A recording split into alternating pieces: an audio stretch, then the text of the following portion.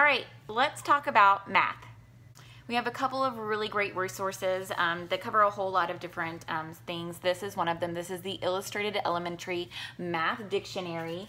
It is going to explain everything children and parents need in order to have a firm understanding of the basic level of math.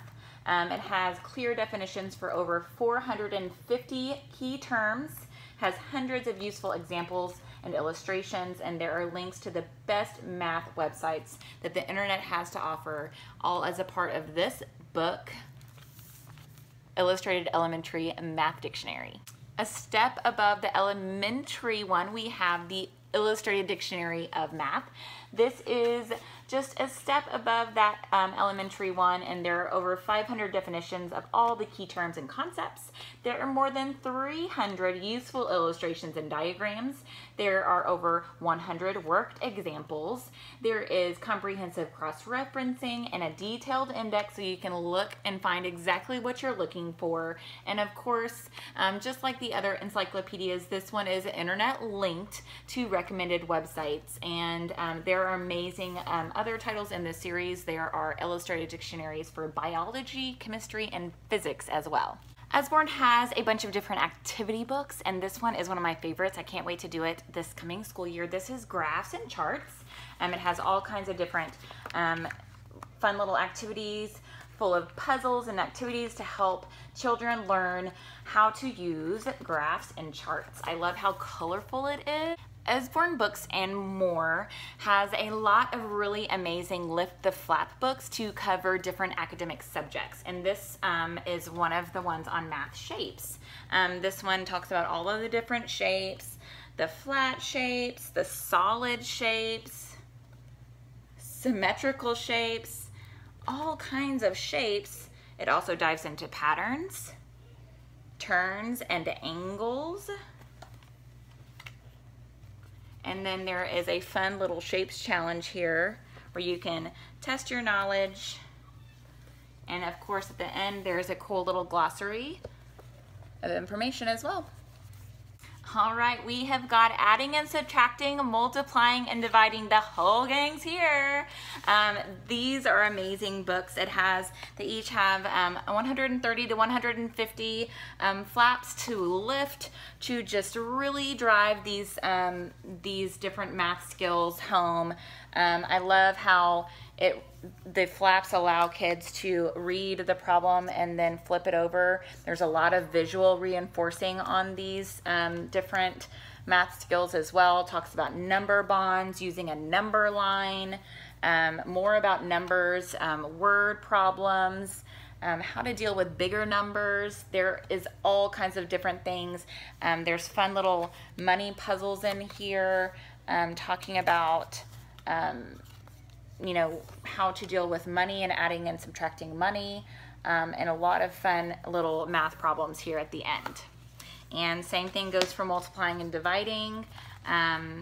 Going into that subject matter, you can talk about ways to multiply, ways to divide, what does it mean to double things or to half things. Wonderful visuals here of the times tables. More on number lines here as it applies to multiplying and dividing. Touches a little bit on fractions, which another book dives into more. And then, yeah, all kinds of different things to learn about multiplying and dividing too. We have different lift the flap books that dive more specifically into different subjects. We have the times tables, lift the flap, and also the fractions and decimals. Talking about fractions and decimals, the flap feature is really great for depicting how fractions work. So if you see on this one right here, you just lift up the little thing right here and you can see how part of the cheese block goes away to talk about fractions there. And then looking at how you use different naming of the fractions, how you sort fractions. There's all kinds of different things in this book as well. There's really great